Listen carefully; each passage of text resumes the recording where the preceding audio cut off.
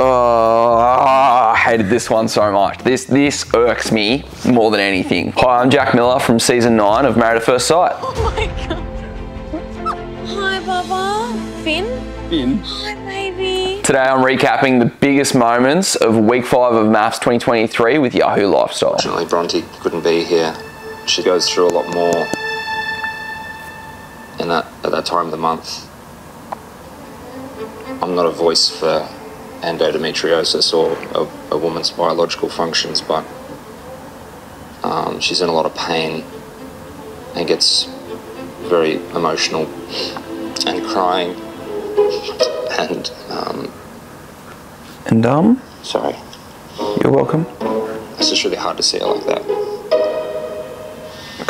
Okay, well, I'm not getting a sense that you're being real with us. Johnny boy just laying the heat at the end. I simply don't understand why he brought that all up. Why does he seem so hurt? I understand the part when he's like, it's really hard to see her like that, but it kind of looks like he's putting on a show. So it's crazy how the music sets the mood of what everyone's thinking in the room. I guess that makes sense as well, because they can't show everyone's reaction and whatnot, or what it means. So if they set the music up, it's just kind of like... Anyway, I like to hope that he is actually sympathetic towards Bronte in that scenario. As to his reaction, maybe he hasn't dealt with it before, so he's a little bit, I don't know, doing his thing and that reaction. But honestly, I just think that overall, there is some sort of redemption he's trying to pull for himself, whether that is for cameras or whether that's what he thinks he needs to do to repair himself as a person. I hope it's himself as a person, but it doesn't seem as genuine to all of us viewers. This is ultimately my decision, but this isn't, just about looks. It is about intelligence, it is about trying, there's humour. So I think from all of that side, maybe you do deserve to be last. Yeah. Why is she agreeing? Look, it's my decision. There's no way I'm going to let you be last, woman.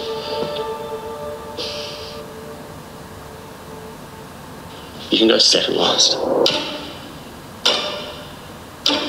He put me second last. That was really uncomfortable. I didn't like that at all. It was horrible. Let's unpack this. Hugo. I know that like there's levels of she hasn't been no angel and whatnot, but like it seems like he's trying to really, I don't know, dig a nail in a coffin there, and just like, that's how I see that. It's like a punishment. I know some people, like, I know you can have a discussion and maybe there's a level of attractiveness that you don't find and whatnot, but there's also a level of like, have the discussion about, you should already know. You should already know in a way of like how you do it. At the end of the day, that challenge for me was a little bit redundant because it's like, it's irrelevant. Mum did say. Oh, did she? That the affection and the wanting the cuddles and wanting the kisses and the holding the hands. Yes. Could be, and there's no nice way to say this. No, there's not. Could be insecurity. I'm not asking for 100, I'm asking for like 1. It's not that much. You know what I mean? It's not just 1, but affection to me is Yes, it is. shown. I literally agreed with you, 1 bit of affection a day. That's the agreement we had. So it is just 1. No, it's We not. agree on it. I have been giving you kisses. I never Well, said. you're saying that your mum said it, and you seem to believe everything your mum says. Yeah, and so do you. Yeah, because my mum's a good person. I hated this one so much. This irks me more than anything. Okay, firstly, give the girl a cuddle. When someone is feeling down, you show affection, you show attention. If you feel a little bit uncomfortable in yourself to do that, that is your own problem and not hers. That's my thing. I'm gonna put that at the start. Don't agree with what she said about, like, she definitely insinuated that her mum's a good person. That can be a double-edged sword. That's like, that was a dig. But I understand when you're in a heated argument, people start to get a bit nasty, and that's obviously how she is. His mum's getting the one side, right? Just the one-sided part of what he's saying. And then she's come around and said, like, oh, maybe she's insecure, blah, blah, blah.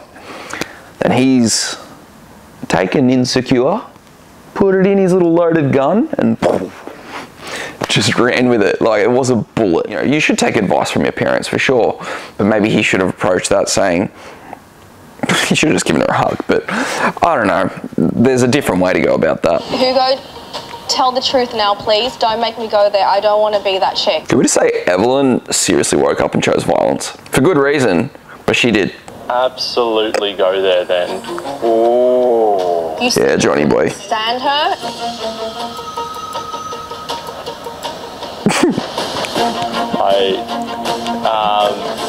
And you called her a see you next Tuesday? Ooh. Oh, no, he didn't. Calling people names is totally unacceptable and disrespectful. Tell him, Johnny. I don't think I called you a see you next Tuesday at all. I don't want to continue to grill you. I just want you to be honest to Taylor. Okay. That was it? Or, I'm here. You can talk to me. well, that was it, or? I feel sick. Oh, it's pretty simple. I think Johnny said it there. You just don't call people names. Let's start there. This butt dial caused chaos, didn't it? Like, what didn't get fucked up with this butt dial? My gosh, like they just really went to town. As to whether it was a butt dial or whether that didn't really happen, because I know there's a bit of a bit of, you know, he said, she said kind of stuff going on. Hugo's reaction in that, it's just like deer in headlights. And then at the end when he goes, oh, is that it? Oh, mate, you are a piece of work. Regardless of whether there was a butt dial or not, it would have come back around. My advice to absolutely everyone, there is a thing called an apology. You utilize this because we are all taught it when we are very young. You say, I am sorry, and you try and understand what you did to make them feel that way. In his case, it's pretty obvious. You don't call someone a see you next Tuesday. That's a really obvious one. I just want you to tell the truth and say that you're not into Sandy. That's not true though. I am into Sandy. I love Sandy. I've got You love Sandy? I love her as a person, absolutely 100%. I have told her many times. You don't slander someone behind someone's back if you love them, Dan. I didn't slander Sandy.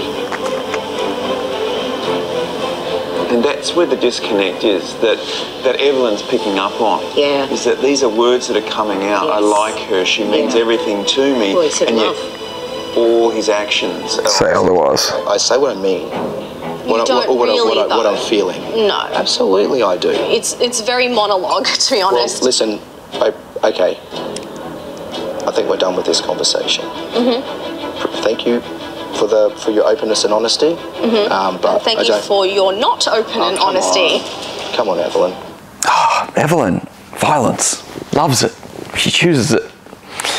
She does call out some shit, I'll give it that. I lost everything for this guy when he said the words beast mode. I don't think he's giving Sandy a chance. I think there's a lot of mistakes that he's made. He was obviously showing all the photos to all the boys and whatnot, which you just don't do. Let's not brag about that stuff like that. I think that he thinks what he's saying is correct, but I don't think his actions show that. But I think he genuinely believes his own words. Oh, he's a salesman. You can see it. He knows how to use his words. He tunnel vision as to how he sees things, and nothing else really computes past that. I reckon this week he'll say stay, she'll say leave, and then they'll go the following week because something else will happen. That's my prediction. It's my crystal ball.